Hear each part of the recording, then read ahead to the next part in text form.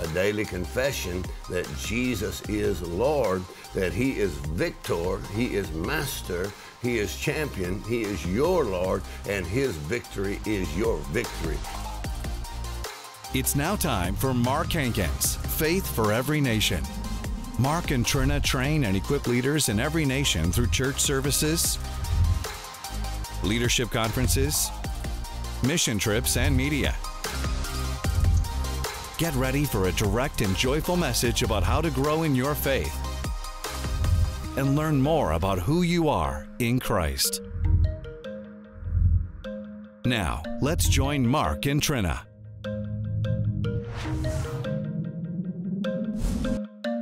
One of my favorite subjects, I would have to say, is faith, but specifically on the speaking part of faith, or the saying part of faith. So we're going to look at the confession of your faith, the significance, the importance, and the value of that is one of the most important and valuable, significant subjects in the whole Bible. I learned that from Kenneth E. Hagin, from Dad Hagin. Yeah.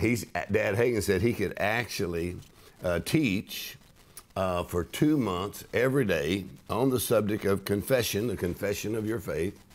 He said, I could do that every day for 2 months and never run out of material. Let's keep going. When he said that, I thought, wow, there's a lot more here than just 1 or 2 sermons. Right. You know, he said that would be like 60 sermons, one after another. If you were a pastor and you did it every Sunday morning, that'd be over a year of every Sunday morning teaching on the significance, the importance of your confession of faith. And actually, Christianity is called the Great Confession. Yeah. What is that confession?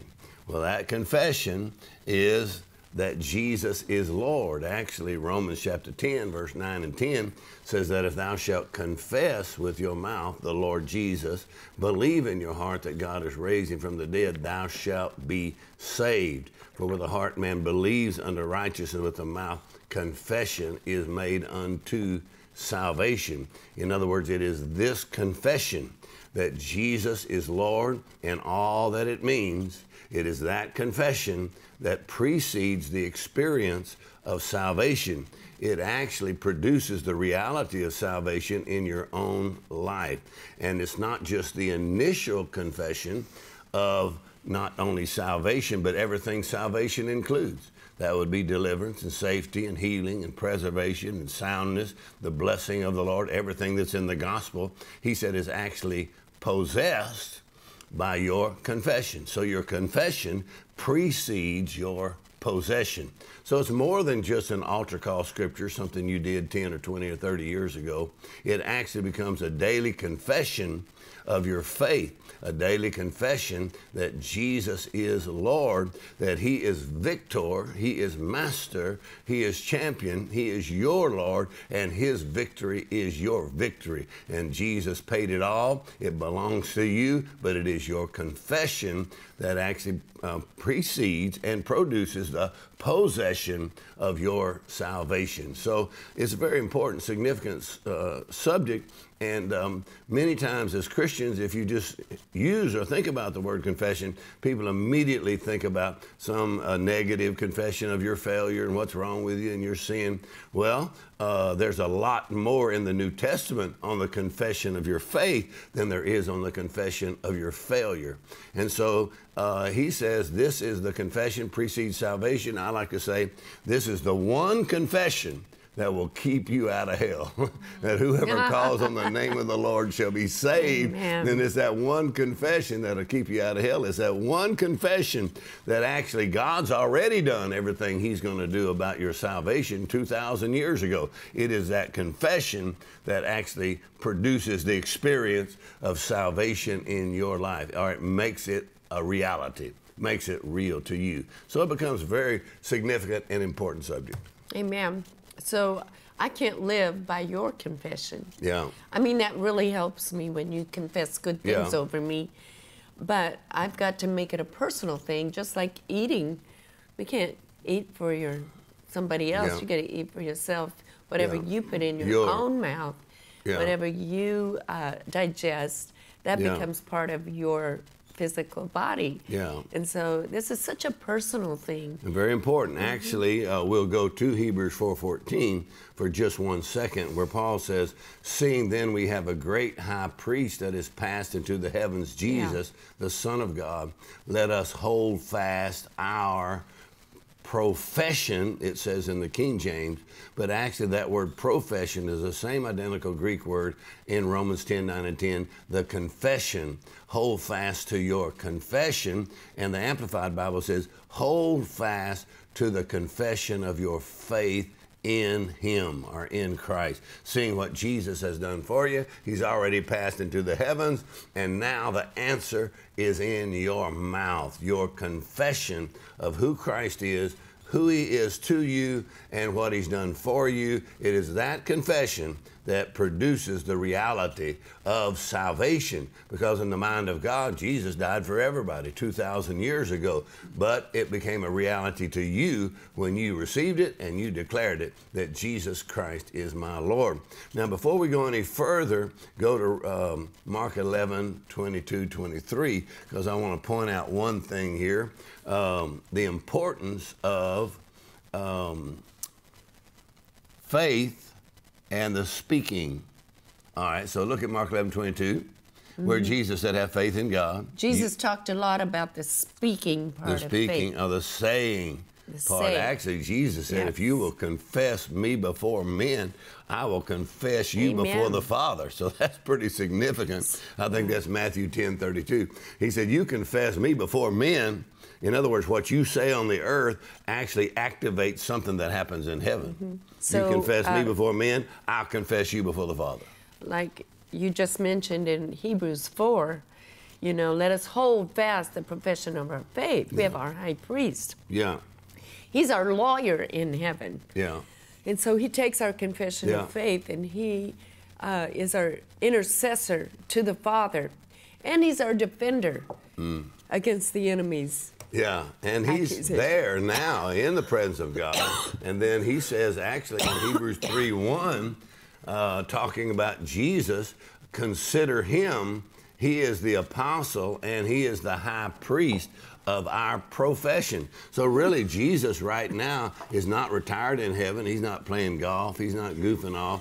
Jesus right now in his ministry at the right hand of God, he actually is the apostle, which means the sent one, and he is the high priest of our profession.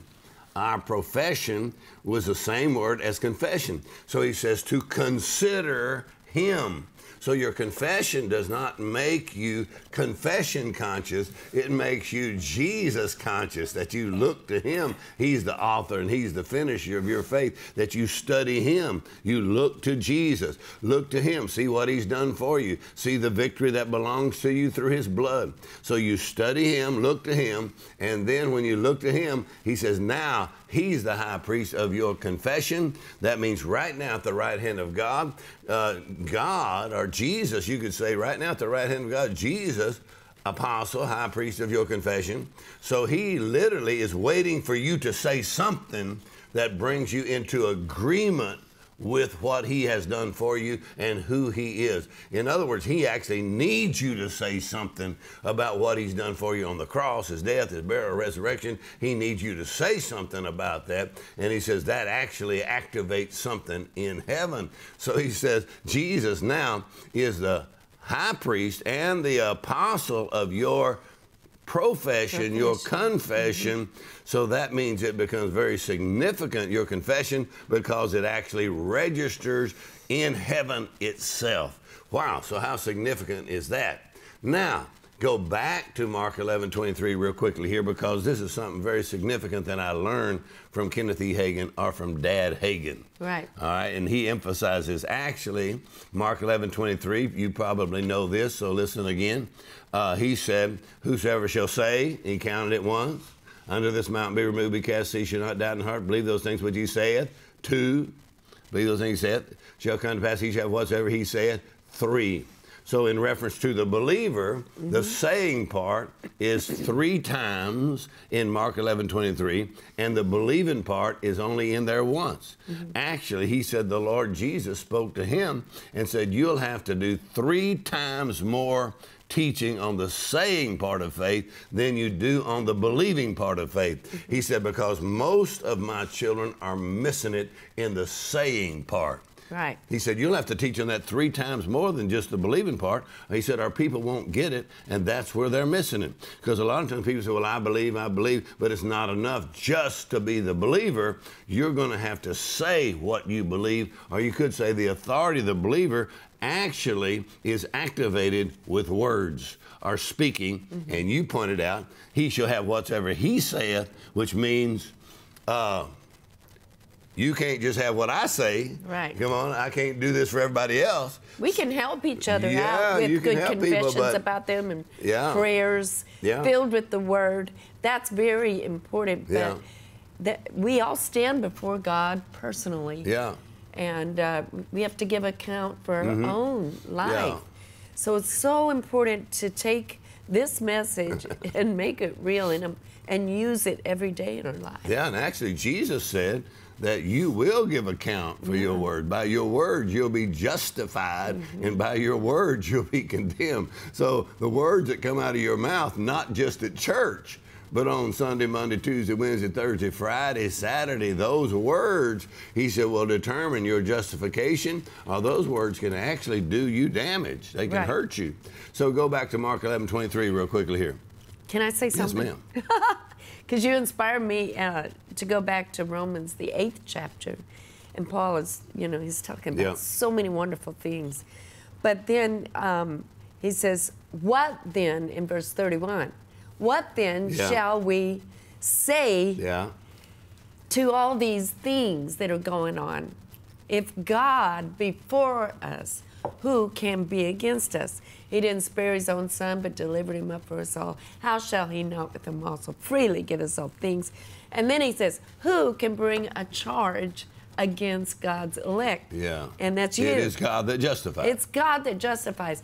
But again, he needs us to say something. What shall we say? What shall we say? Because our attorney, our lawyer in heaven is And look at his confession. I mean, if you study some of Paul's declarations and confessions of faith, the significance of that word confession or profession in some places, but it's really the same word as confession. And the word confession simply means to say the same thing or to agree with. And so sometimes when you're agreeing with God, I like to say it this way, God will call you things that there's no evidence that exists. Like with Gideon, he said, Gideon, you're a mighty man of valor. Well, there sure was no evidence that existed. Well, his words have a mission. Yeah. They are sent. Yeah. He sent his word and healed you in Psalm 107:20. And Jesus spoke into darkness in creation. Yeah, he said. And he said, in the dark, he said, let there be light. So he spoke what he wanted it to become. Yeah, he said, and then he saw. He said, then he saw. He said, then he saw. Oh, the Lord said to me, sound came before sight. Right. And many people are wanting a change of scenery, but God's waiting on a change of sound. In other words, your voice or your words. So God will call you things there's no evidence exists. So when you're confessing in agreement with the Word of God, some people say, well, that's just a lie. Well, not if I'm agreeing with God, because God can't lie. So it depends on what evidence we're looking at. Yeah. Sometimes I'm looking at my failure. That's the evidence that I'm using. But we got to look away.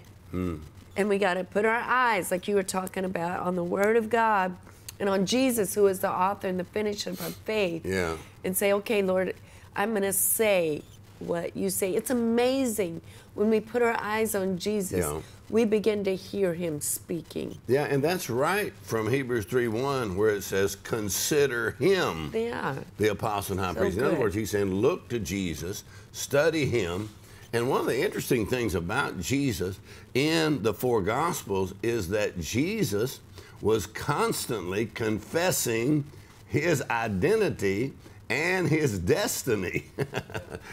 He's constantly confessing his identity, who he is. He's confessing where he came from. He's confessing where he's going. He's confessing what's going to happen ahead of time. And so Jesus is constantly confessing. So a lot of times people say, well, I just want to be like Jesus. I don't want to hear about all that confession. I just want to be like the Lord. Well, that's what the Lord did, is he's constantly making a confession of his identity. He actually found himself in the book of Isaiah and said, the Spirit of the Lord is upon me, for he has anointed me. So Jesus found himself in Isaiah 61 and just agreed with that. And he said, that's who I am and that's what I have. And so that's his first sermon, came from his agreement with the Word of God. So you find yourself in the Word of God, and then you make a confession that brings you into agreement with that. That's a major part of your faith. Matter of fact, you cannot separate faith and the confession of faith. Amen. And what you say usually springs out of what you've been thinking. Yeah. So it's so important what we meditate on. Yeah. And the thoughts that we say, okay, I'm going to think on that. Or you can say, no, I'm not going to think on that. Consider that. Actually, your mouth can change your mind. Exactly. I like the Passion Translation, Mark, of Hebrews 3:1. He says, so fasten your thoughts fully onto Jesus. That's Hebrews 3:1 in the Passion. In the Passion, fasten. Yeah. So it's a process of fastening your thoughts fully on Jesus. That means his word, what he has spoken to you, his thoughts towards you. They're good. Yeah. And so we have to fasten our thoughts. And so that takes our meditation. Yeah. What are we thinking about while we're in the kitchen? What do we think about when we're looking at Facebook or whatever you're Consider doing? him. I'm thinking, what does Jesus say about this? Consider him. Study him. Actually, the word consider there includes meditate on him, turn your eyes, your expectation to him, and then your confession comes out of that. Mm-hmm. I like that. So Fasten yourself to him. So your confession, when he says in Hebrews 4:14, hold fast to your confession. Amen. Then that's really like your confession fastens yourself to the Lord Jesus, because you're fastening yourself and your confession to him, and it fastens you to him, and it holds you tight, holds you close to him. So you are the essence of your words and your meditation. Yeah, and so in our jet, our airplane, we've had it for many years, and it's a great serving. It helps us serve the body of Christ. But the jet has millions of rivets that fasten the skin to little tiny rivets. Yeah, the fuselage, and those rivets, man, you got like millions of fasteners, and so your confession fastens you to Jesus. Hold fast. It means fasten. Hold on tight. Don't turn loose of it. Hold fast to your confession of faith in him. It fastens you to Jesus, and it fastens you together so you're not falling to pieces. Yeah, you won't fall to pieces. So back to Mark 11:23, what Jesus said, and then what Dad Hagin learned from the Lord. And he said the Lord told him, did you ever notice, he said he was praying, and he said at the altar, praying in his church, and he had his Bible open there, talking to the Lord. And he said, then the Lord spoke to him while he was there praying and said, did you ever notice in Mark 11:23, I mentioned the saying part in reference to the believer. I mentioned the saying part 3 times and the believing part only once. Dad Hagin said, well, no, I never noticed that. So he actually turned in his Bible right there at the altar to Mark 11:23. Come on, he's known for that, called the authority of the believer. He turns to Mark 11:23, and he just goes ahead and counts it. He said, I never noticed that.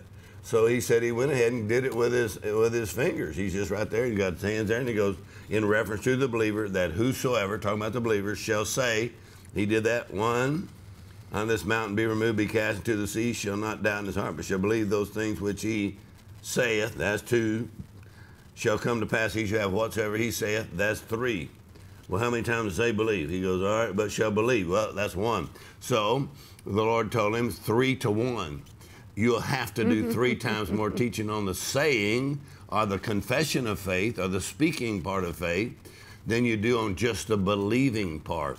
He said most people are missing it in the saying or the speaking part of faith. I like to say it this way, that faith is an act, and the initial act of faith is your faith must move your mouth. In other words, your faith must move your mouth.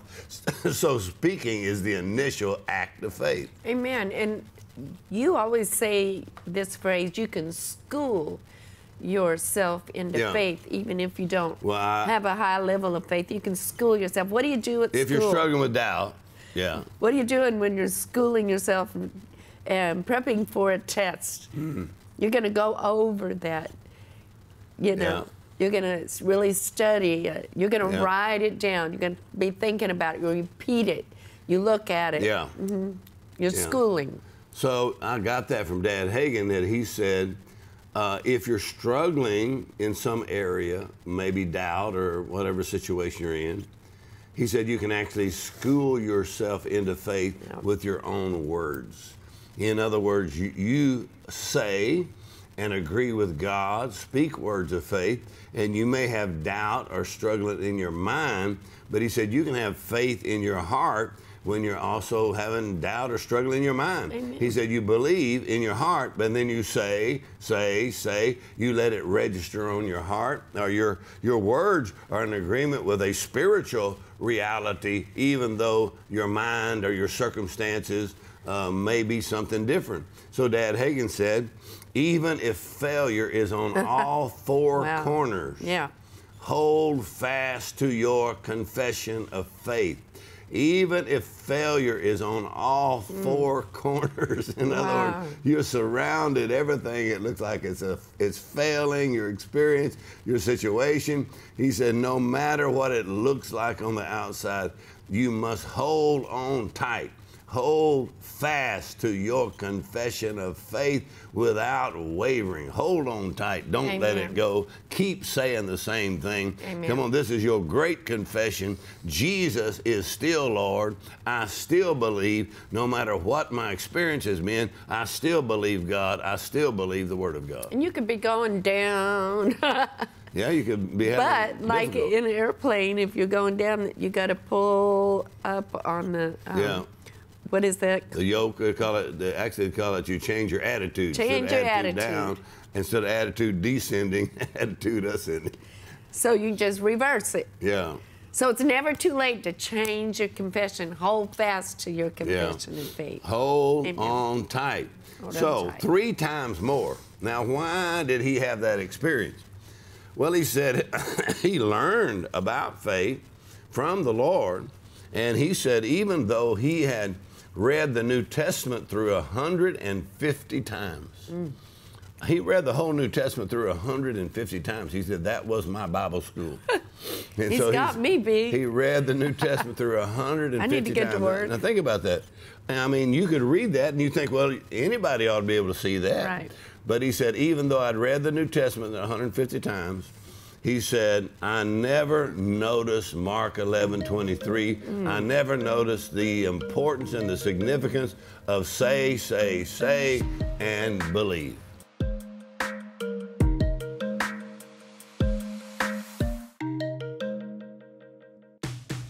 Camp Meeting 2023. Mark and Trina invite you to celebrate 50 years of ministry. Save the date June 27 through 29 in Alexandria, Louisiana. We have a power-packed lineup of speakers, including Reverend Patsy Caminetti, Reverend Ted Shuttlesworth Jr., music with Ray Jean Wilson, and much more. This is a life-changing experience for the whole family. Please join us June 27th through 29th. Register today at markhankins.org. You're watching Mark Hankins Ministries, Faith for Every Nation. There is a tremendous power in the positive confession of who Christ is, what He has done, and what He is doing for us right now at the right hand of God. Your faith will never rise above the level of your confession. Satan trembles when you open the Word, but he runs when you speak the Word. Your confession of faith brings you into a consciousness of who you are in Christ. The Word of God was spoken before it was written, and it was written so it could be spoken. When you hold fast to your confession of faith, you are connected to Jesus' victory. There is a miracle in your mouth. Turn your faith loose today by believing and speaking God's Word. For your offering of any amount, we will send you Mark's new book, The Great Confession. In this book, you will learn the power of a positive confession of the blood of Jesus, who you are in Christ, and the power of speaking God's Word. Believing and speaking opens the door to the supernatural in your life. The spirit of faith will take the victim out of your voice and put victory in your voice. Get ready to overcome adversity and watch the mountains in your life move. You'll also receive the brand new 3-CD set, The Great Confession. In these messages, you will learn the importance of holding fast to your positive confession of faith. You can also listen to these messages for free on the Mark Hankins Ministry app.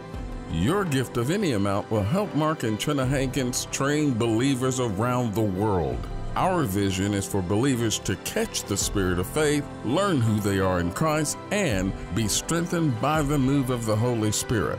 Your offering will also help us complete our new Mark Hankins Ministry Conference Center. This conference center will help us distribute the Word more effectively through conferences and will also serve as our new television studio.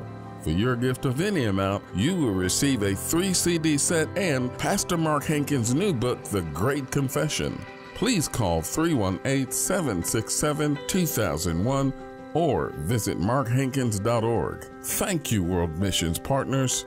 Together we can, together we will. Thank you so much for joining us for the program today, and I hope that it was a blessing to you. I know that this message is so powerful, life-changing, and life-giving, and I'm so glad that you got to hear it today. Something that is very exciting is my dad came out with a brand new book called The Great Confession. Let me read you a quote from this book by F.F. Bosworth. It says, "Nothing will establish and build your faith as quickly as the confession of who you are and what you have in Christ." Okay, listen to this. Confession precedes possession. It is so important that we speak and proclaim and declare the Word of God over our lives. It's not just enough to hear the Word. It's not just enough to look at the Word. It's not just enough to be around the Word. But once you get the Word in your mouth, that's when things begin to change. The good news is we want to get this book to you free of cost, but any amount of gift that you want to do, if you want to contribute any amount, we want to get this book to you in your hands because we know it is going to change your life. So you can call the number on the screen or go to markhankins.org. You can also go on the app and we will send you this book for free. We hope you have a wonderful day. Be blessed. I'm Alicia Hankins Moran. I'll see you next time. Thank you for watching Mark Hankins Ministries, Faith for Every Nation. For more information on how to build your faith, visit markhankins.org. Thank you for watching.